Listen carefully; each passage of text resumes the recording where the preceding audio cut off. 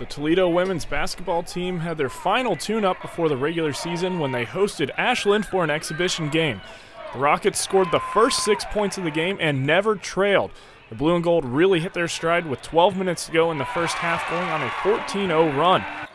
Sophomore Ana Capotosto was the star of the first half, scoring 11 of her 16 points in the opening 20 minutes as the Rockets led 40-18 at the break. Toledo picked up where they left off, outscoring Ashland 31-9 over the first 12.5 minutes of the second half. The Rockets' defense was swarming as they had 13 steals and forced 30 turnovers on the game. Junior Inma Zanoguera led all scorers with 19 points. Capotosto finished with a double-double, grabbing 11 rebounds to go with her 16 points. Freshman Janice Monicana was the only other Rocket in double figures with 11 points. All 8 of the Toledo players who saw action scored, and the Rockets went on to win the exhibition 83-38. I thought the crowd today for an exhibition game might have been the best crowd we've had for an exhibition game. And so very, very thankful to our fans for coming out and supporting us today the way they did.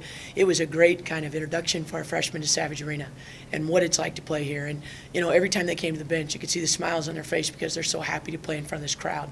I mean, it's Savage Arena. It's a wonderful atmosphere, and I think everybody really, really enjoyed it. And I'm really happy with our team effort and just the way we came out. And we didn't hold back, and we went out and did it. We got to win.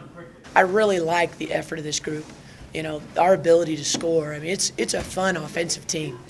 Defensively, we've got a lot to learn, but it's coming there. We had some good defensive things that happened today, too. The Rockets opened the regular season in the Glass City tournament, playing Drexel at 2:30 on Saturday, November 9th, and either Mississippi Valley State or Villanova at 2:30 on Sunday the 10th. See you at the game.